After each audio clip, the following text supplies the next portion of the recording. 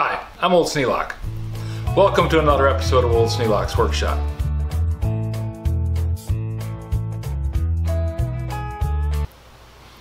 Today we're going to do some hose repair. Yeah, I got a couple of hoses, actually 3 hoses that I need to repair. Come on along and I'll show you how I do it. The first type is the kind of hose that I used to repair 10 times a day when I worked at the foundry. Everything at the foundry operated by air. The squeezers, the rammers, a lot of the dumping equipment on the gray iron line, almost everything had an air hose. And since they were rubber and working in a very hot environment, they kind of went bad quickly. I spent a lot of time just doing this, loosening up the hose clamp, slide it down the hose a bit. Then, at the time I used a jackknife, but now I've got this nifty little tool. I got this at Harbor Freight. It was free. Yeah, came out of the dumpster out back. It's got a little kink in the blade. Still cuts just fine.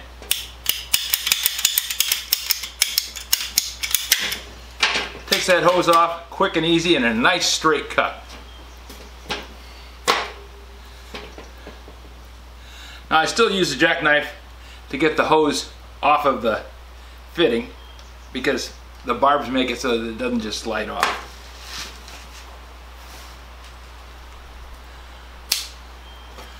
I just take my jackknife and like I was peeling an apple,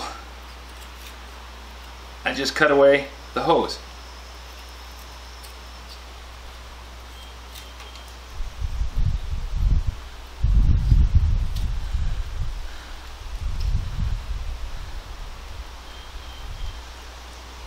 Once I've done that, then I can just spin it right out of the hose and the barb's clear and everything looks good. Now, I'm noticing that this hose out here near the end has got some splits. And I've shortened this hose a good number of times. I have a feeling this hose is going to fail on me again fairly soon. That's okay. Came from a garage sale. It was used when I got it. Now I just slip the barb in there, slide the hose clamp back up, take my screwdriver and tighten the barb. Now there are crimp-on kind of hose clamps. That's what we used at the foundry. It was a kind of like what you'd put on a bundle of steel or something. Had a little clamping machine that pulled the loops tight. You slip the loop over the end of the hose, slip the tail end of the hose clamp into the machine, and then just ratcheted it down. Then at the end of it, you'd flip it over and had a little punch on the top and you'd smack that with a hammer or crescent wrench. Yeah, I talk about everybody using a crescent wrench to work as a hammer. Did that for 3 years at the foundry. It works. You just have to file out the back end of the crescent wrench every once in a while where you beat it shut. Hopefully it's not going to do that when you're really needing it someplace. There, my hose is all fixed. Let's see if it holds pressure.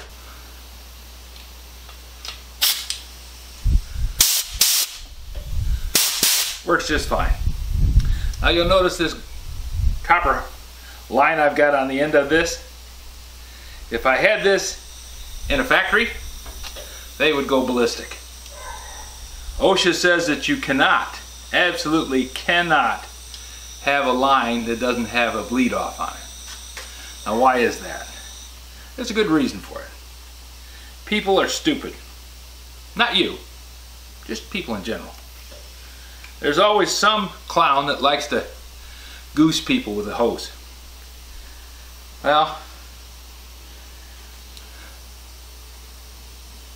when I worked at the foundry, the air hoses out in the maintenance shop had 150 psi in them.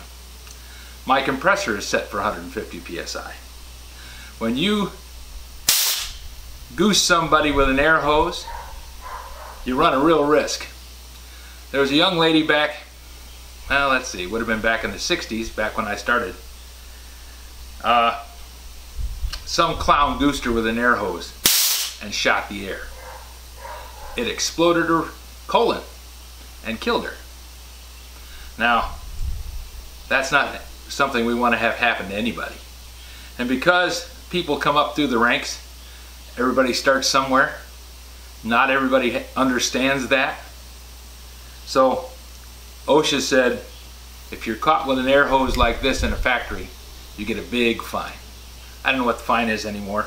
It used to be quite substantial. Of course, substantial in the 60s was a lot less than what it is now. But the danger is real. You don't want to goose somebody with an air hose. Same reason you don't blow off stuff off your clothes with an air hose. Say somebody's been using this air hose and they drop it, and the end of it goes in the dirt. Now this is turned down to just 80 psi because I've got a regulator on it. It's the one I use for the plasma torch. You have dirt in the end of this hose and you hit it with 150 psi, it comes out like a rocket. Back when I was young and dumb, but I was working with people that were old enough to know better. If we took a piece of 7/16 hydraulic line, that's a bore of 7/16. And then we took a fine thread 7/16 bolt and cut off just the threaded portion and slipped it down that piece of 7/16 steel line and put 150 psi on the back of it, it would shoot through a piece of 3/4 inch board. Yeah, literally, through. We thought it was great fun. I was young enough not to care, not old enough to know better, but the other people who were with me were. But, you know, it's the foundry. We went out to the cupola and grabbed a bag of tin. Now the tin came in the form of shot, a little teardrop shot. And they use that as an inoculant in the iron. So it was about the size of, oh, say, birdshot. But it was little teardrop shapes. It wasn't round balls. Still, we took a piece of paper wad and put it down that 7/16 tube, and dumped some tin shot down the thing and put another wad in front of it. And then we went mouse hunting. Now there were always rats and mice in the maintenance shop because it was a foundry. And we shot all the mice that were in the maintenance shop with that tin shot and killed them all. Had a lot of fun hunting. So anyways,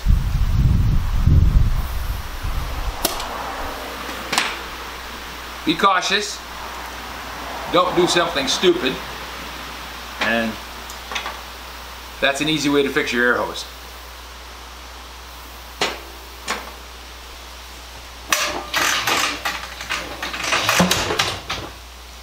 Now, the other thing that you can do is you can fix garden hose. Now I know garden hose is cheap. Everybody gets garden hose, right? If you go to the hardware store or the grocery store even, you can buy garden hose.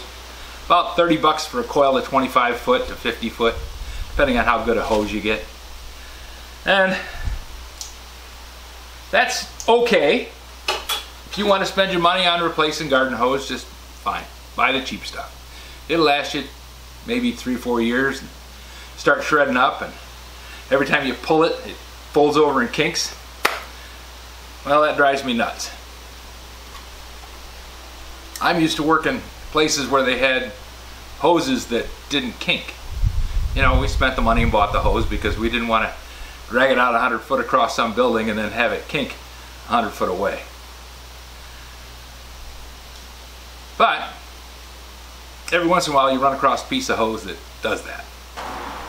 There are different kinds and brands and levels of garden hose. This is the garden hose from our backyard, and it has one fatal flaw. If you bend it, it kinks. It doesn't coil up. I mean, it'll go quite a ways before it kinks, but it kinks. And you know, you pull the hose off the rack and walk out, get to the end of it, the end of the hose is kinked. You got to go back and take the kink out. Kind of annoying. Well, there's kind of hose that doesn't kink.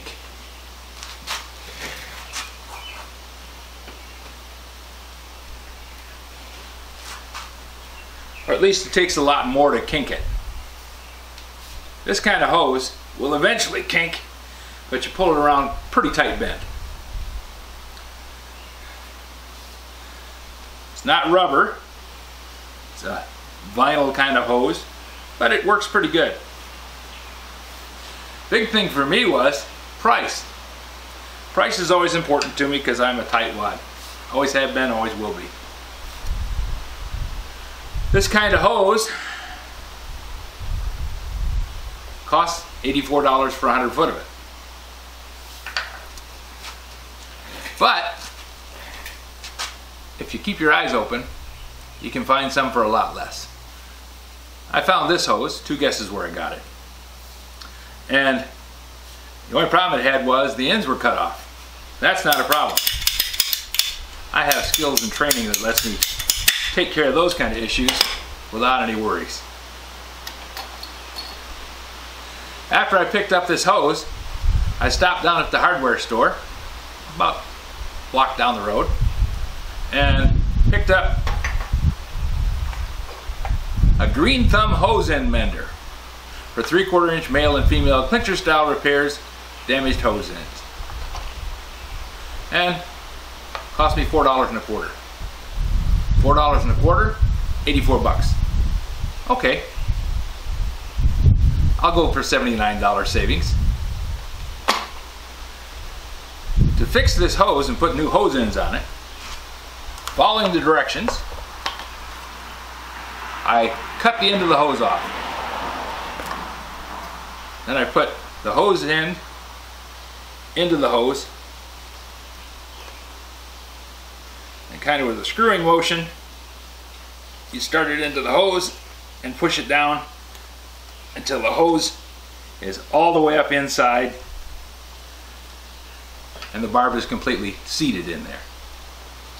Then you just take a pair of pliers or a hammer and pull this down. Vice grips, pretty much anything, but I have a pair of channel locks, so I'm going to use them.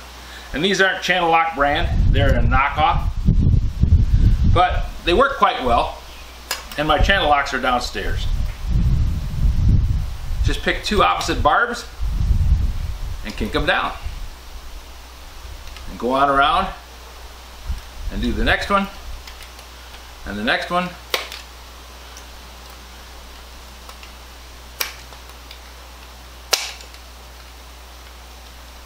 and the next one, so on all the way around the hose. Now this one, because of the size of the hose, I have to come around and take another bite on it and hit it again.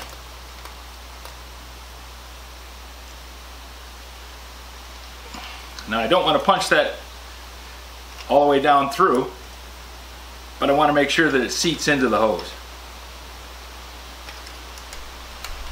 No point cutting the hose in half, just seating the barb in.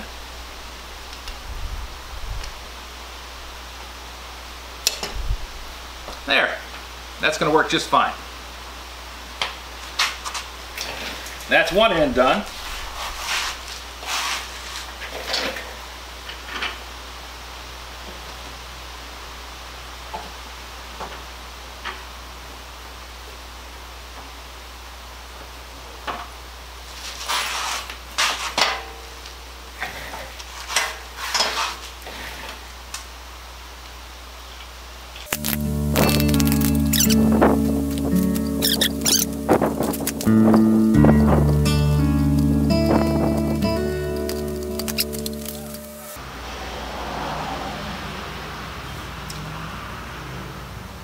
That's probably going to outlast me.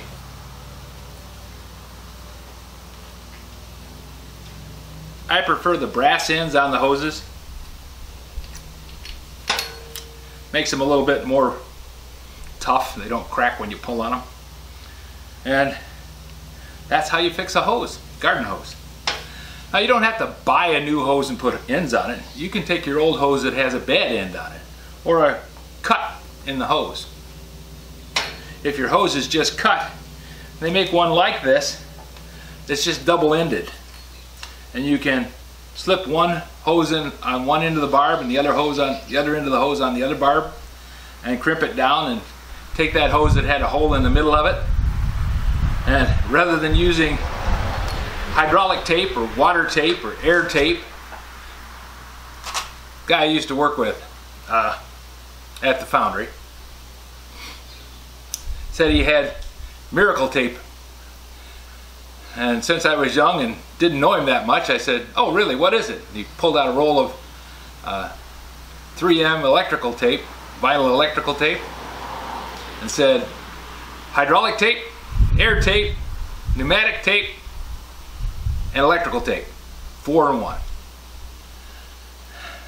Later on I realized what he was doing when I had to go back and cut out the section of taped up hose that he'd put in and put a new hose barb on it and put 2 hose clamps on it and fix the hose or replace the hose entirely.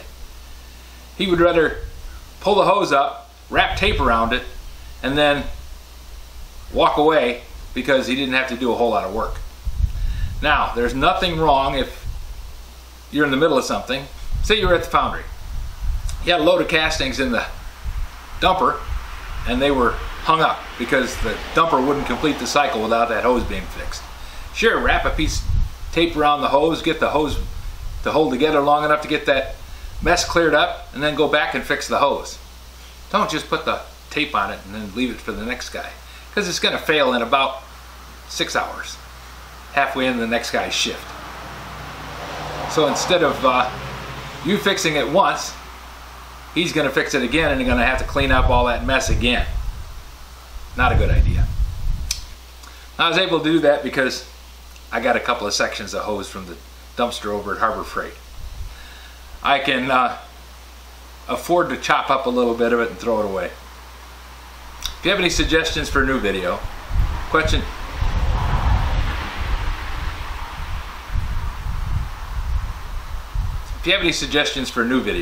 questions about today's video or any of the other videos on the channel, just drop a note in the comments. You know I read them all. Thanks for watching.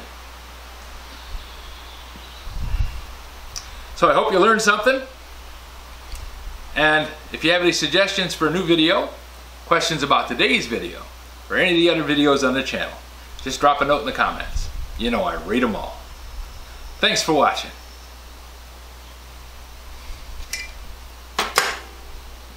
Thanks for watching.